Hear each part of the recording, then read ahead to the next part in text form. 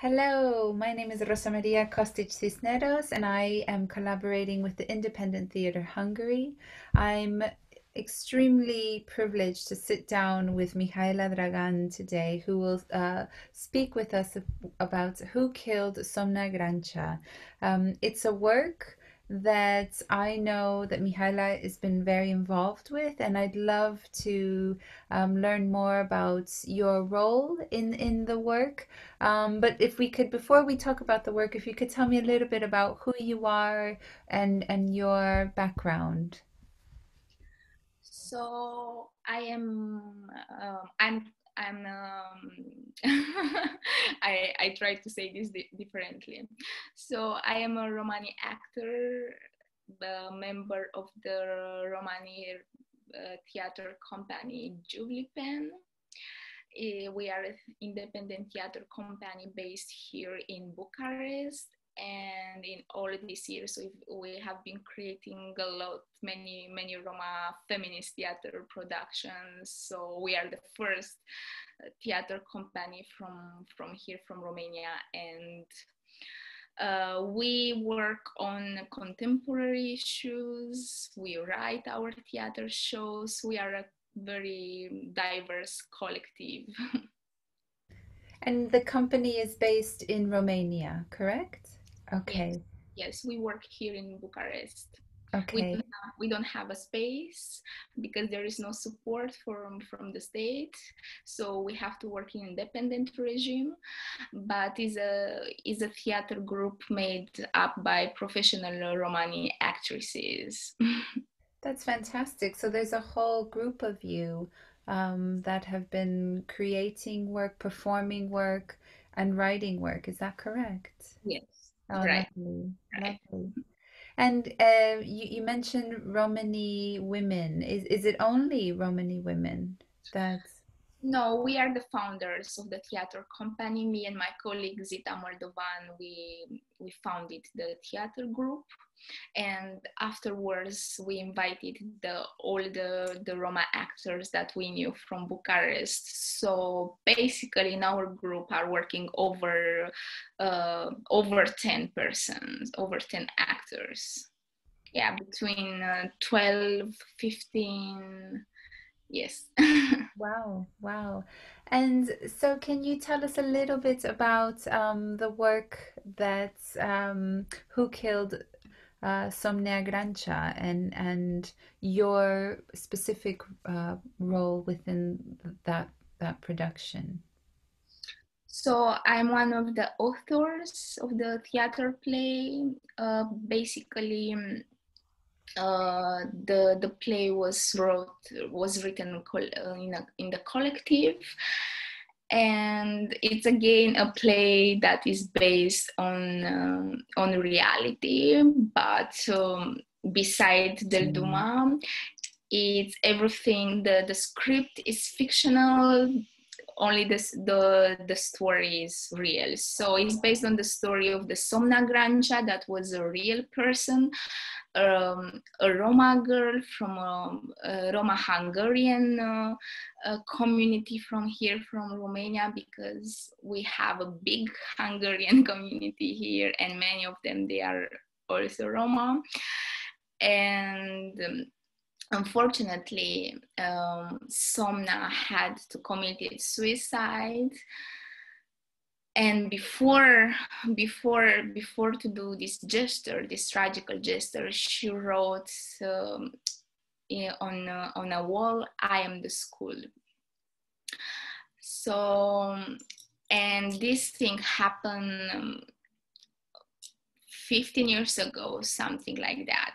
And because my colleague, one of the actresses from the theater company, Zita Moldovan, she's also the moderator of the Roma TV show from here, from Romania. So she's like a Roma star. She investigated the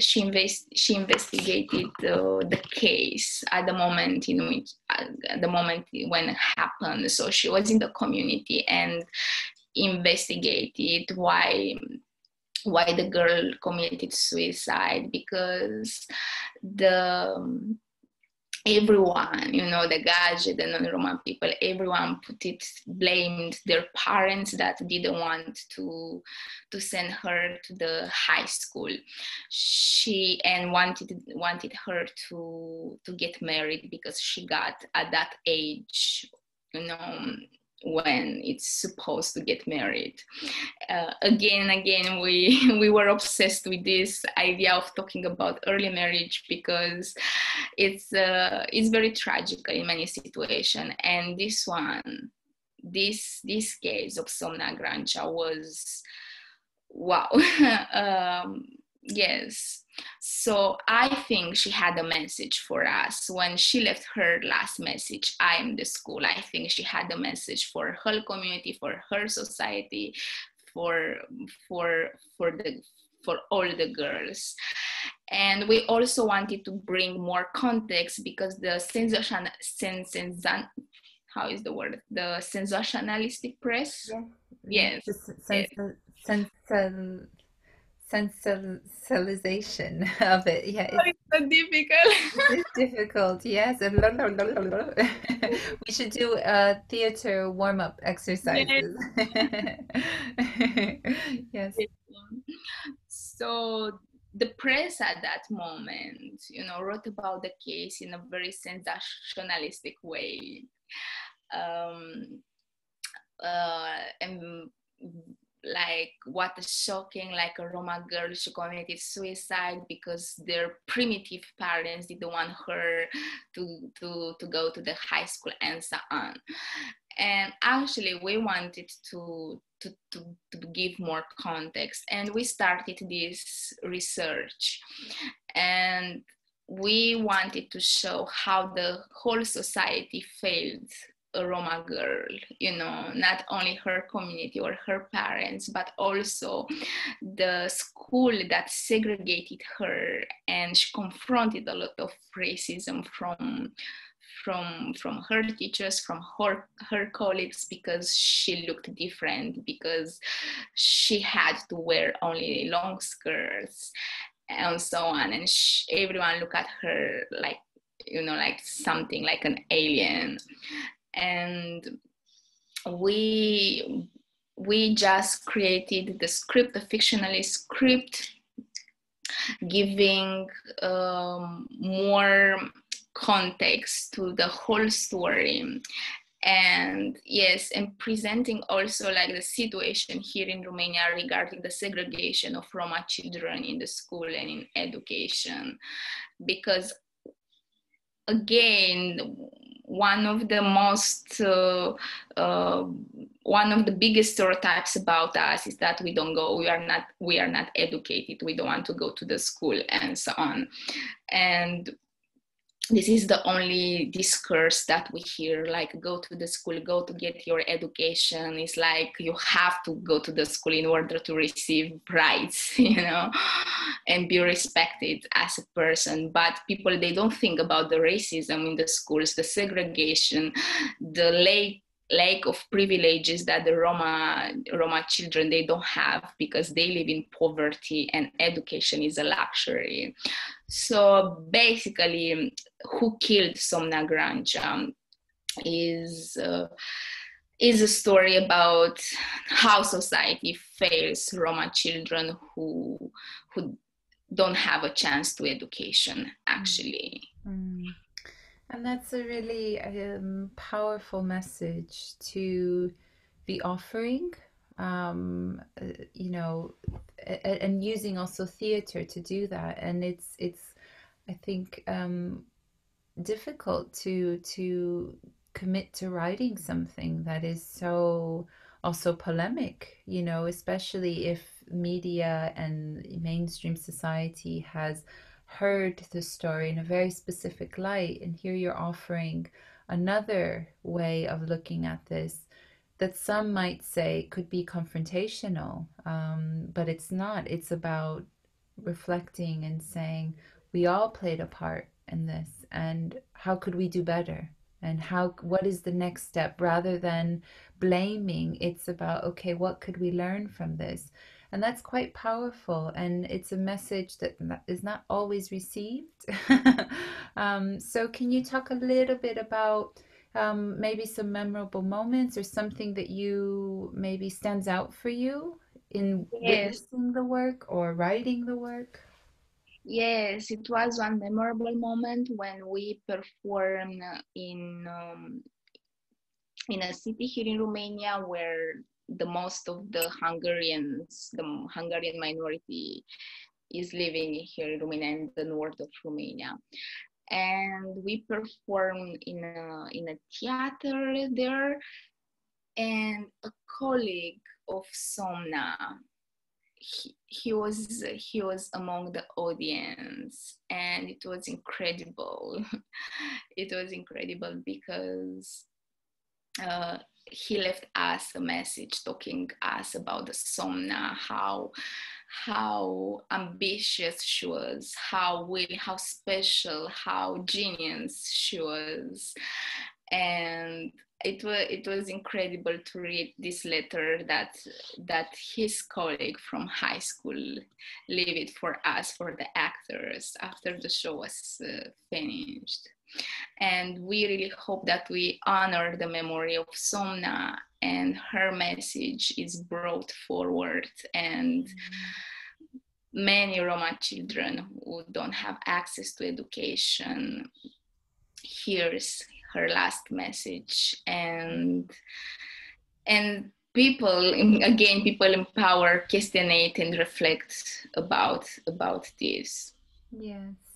And talking about messages and honoring her message, what would be your message that you would like, whether Roma or non-Roma, to know? I think my message is when we talk about education and specifically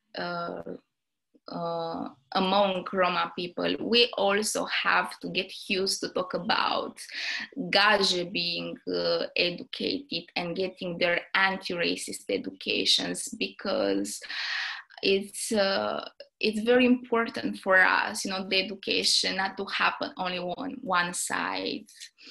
And this is a problem here in Romania because we don't get any anti-racist education in schools. We don't learn about Roma history. We don't learn about Roma culture, even if the Roma community here is the biggest minority, is the largest minority here in Romania. So we live together and we don't know each other, like majority, they don't know so much about us. They only borrow all the stereotypes about us because it's easier, but it's really an effort, and they have to make this effort. They have to get this education. They have to give us spaces to educate them, to offer them an anti-racist education when we don't feel that this is a pressure on our shoulders, because also I think it's not our job, to do this education. They should educate themselves to know more about us. So I think when we talk about education, we also have to talk more and more about this idea of non-Roma people getting educated about who we are, about our oppressive Roma history, especially here in Romania, where there was 5 centuries of slavery, of Roma slavery. Yeah. So I'm fed up of hearing about you as a Roma, you should get educated. No, you as a Gaje, you should also, get your education.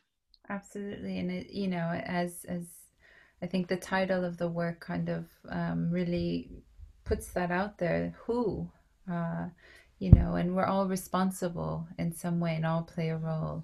And on that note, I'd like to just say thank you so much. And I love this message of being um, part of the future, and that we all play a role, and that it's important that we all reflect, educate ourselves, but also be mindful of others, and not always yeah, think about that it's a blame game, or that it's so kind of um, easily divided that way, because we're all interconnected.